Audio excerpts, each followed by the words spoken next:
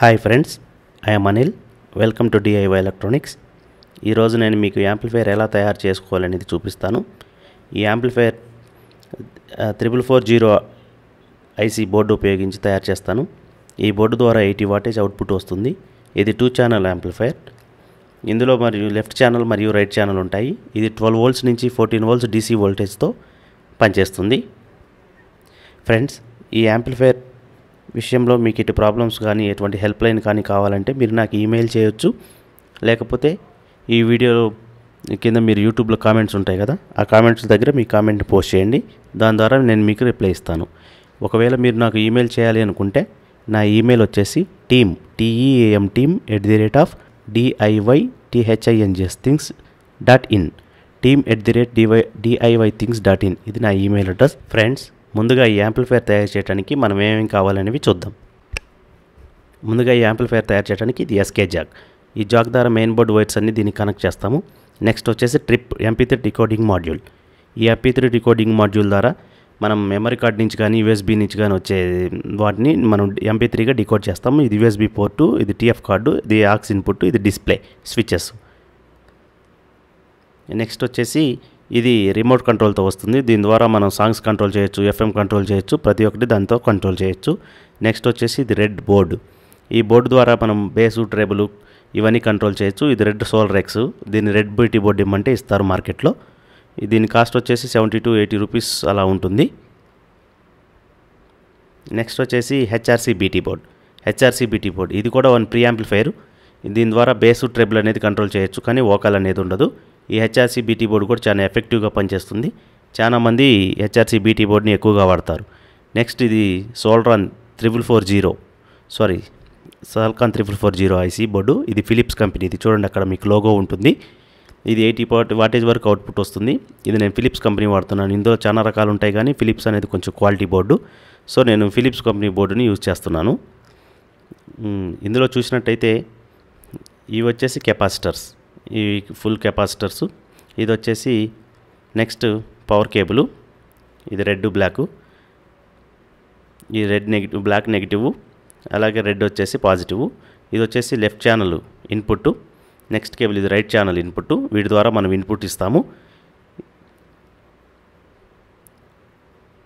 ఈ కేబుల్ ద్వారానే మనం ఇన్పుట్ అనేది దానికి అటాచ్ చేస్తాం. ఇది లెఫ్ట్ ఛానల్ అవుట్పుట్, ఇది right channel output speaker. Next వచ్చేది శామ్కాన్ క్యాబినెట్.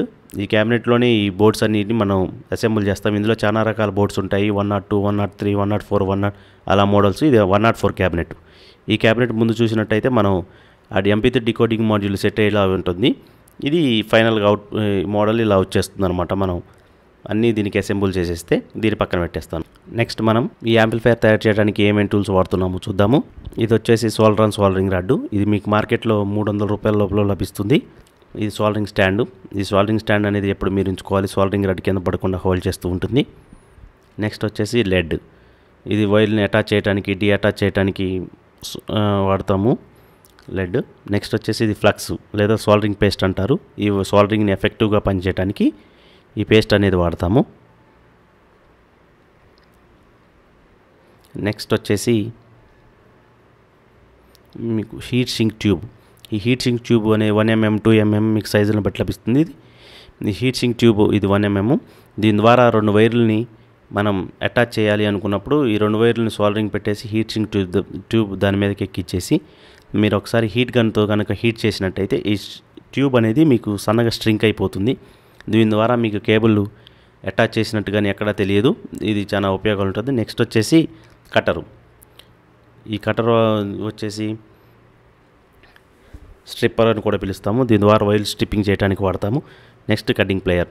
వస్తువుల్ని పట్టుకోవడానికి, స్క్రూస్ని టైట్ చేసుకోవడానికి, మిగతా వాటికి వెయిట్ ఏమైనా వంచడానికి, వాటి కోసము మనం ఈ కటింగ్ ప్లేయర్ వాడతాము. కటింగ్ ప్లేయర్ ఒకటి కూడా మన టూల్స్లో మస్ట్ అండ్ షుడ్గా ఉండాలి.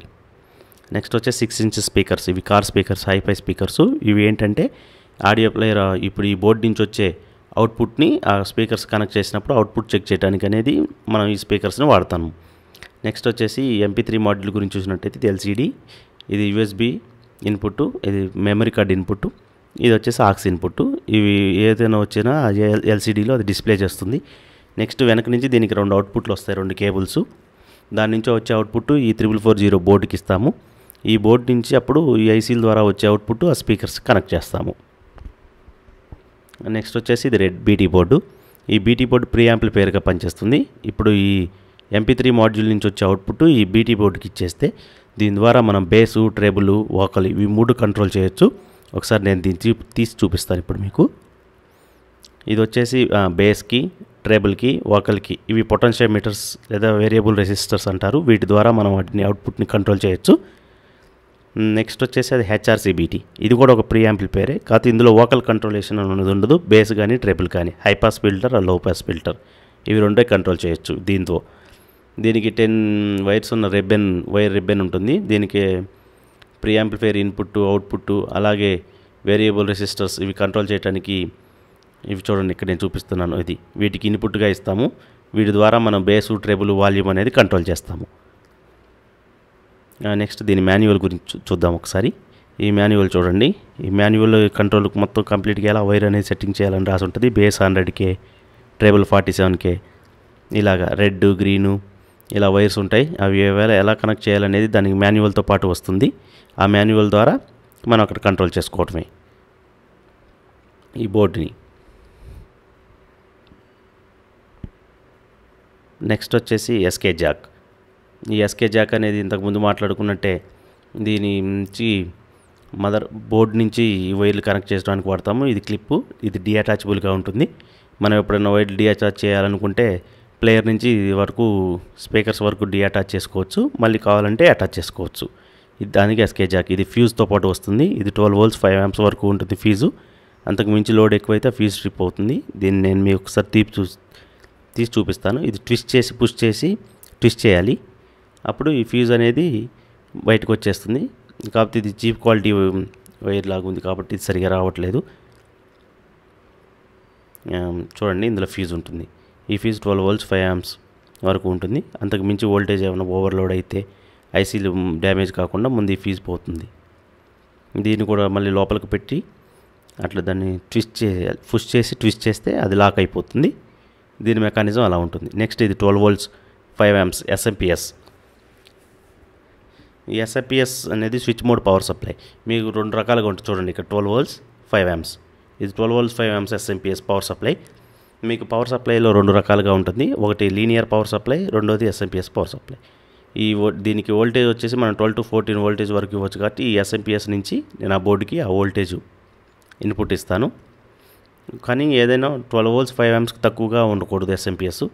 దానికి మినిమం 12 volts 5 amps మనం ఇన్పుట్ ఇవ్వాలి. దాని ఫుల్ వాటేజ్ అవుట్పుట్ రావాలంటే ఆ బోర్డుకి. సో ఇన్ కేస్ మీకు SMPS గురించి తెలియకపోతే మీరు లీనియర్ పవర్ సప్లై కూడా వాడవచ్చు. ట్రాన్స్ఫార్మర్కి మీరు ఫుల్ బ్రిడ్జ్ కట్టుకొని దాని నుంచి కూడా మీరు వాడుకోవచ్చు. ఒకవేళ మీకు పూర్తిగా SMPS గురించి తెలిస్తేనే ఇది వాడండి. లేదా ఇన్ కేస్ ఏమైనా డ్యామేజ్ అయితే మాత్రం SMPS పాడైపోతుంది. నెక్స్ట్ ఇప్పుడు ఈ బోర్డు గురించి చూద్దాం. ఇది పాతకాలంలో టేబుల్ కార్డ్ నుంచి వచ్చే అది హెడ్ నుంచి వచ్చే ఇన్పుట్. ఇది మనం ఇప్పుడు వాడాం. నెక్స్ట్ ఇది లెఫ్ట్ ఛానల్ అనుకుందాం. Left channel input. నెక్స్ట్ అది రైట్ ఛానల్ ఇన్పుట్. నెక్స్ట్ వచ్చేసి ఇవి లెఫ్ట్ ఛానల్కి రైట్ ఛానల్కి ఇన్పుట్ పాయింట్. ఇది లెఫ్ట్ స్పీకరు, అది ఇన్పుట్ పాయింట్ లెఫ్ట్ ఛానల్. ఇది రైట్ ఛానల్ ఇన్పుట్ పాయింట్. దీని ద్వారానే ఇన్పుట్ అనేది ఐసీకి వెళ్తుంది. ఇది right channel speaker, left channel speaker. ఈ స్పీకర్స్ ద్వారా అవుట్పుట్ వస్తుంది. ఇది లెఫ్ట్ సైడ్ నుంచి 3 pin 5 pin ఉంటుంది. ఇది వచ్చేసి పవర్ సప్లై. ఈ రెడ్ వచ్చేసి 12 volts ప్లస్, ఇది నెగిటివ్. ఇవి DC పవర్ సప్లై. ఇది వచ్చేసి నెగిటివ్ బోర్డు మొత్తానికి కనెక్ట్ అయ్యి ఉంటుంది. ఇవి వచ్చేసి స్పీకర్స్ అవుట్పుట్. ఇది 3 pin 5th పిన్కు స్పీకర్ అవుట్పుట్ అని ఉంటుంది. ప్రతి ఐసీ యొక్క లెఫ్ట్ నుంచి వచ్చేసి ఇప్పుడు ఎస్కే జాక్ అనేది ఈ బోర్డుకి మనం అటాచ్ చేద్దాం. ముందుగా ఈ పాతగా ఉన్న బోర్డుతో పాటు వచ్చిన వైర్లన్నీ నేను తీసేస్తాను. ఇవంతకు నాణ్యతంగా ఉండవు. ఈ వైర్లు తీసేసి నేను దాన్ని ఎస్కే జాక్ అటాచ్ చేస్తాను. ఎస్కే జాక్ అటాచ్ చేయడం వల్ల మీకు బోర్డు నీట్గా చక్కగా కనిపిస్తుంది. అలాగే మనం ఎప్పుడైనా కావాలంటే డీఅటాచింగ్ చేసుకోవచ్చు ఆ ఎస్కే జాక్ని. సో నీ పాత వైర్లన్నీ తీసేస్తున్నాను. ఇప్పుడు ఆ వైర్లు అటాచ్ చేయడం ఎలాగనే చూపిస్తాను మీకు.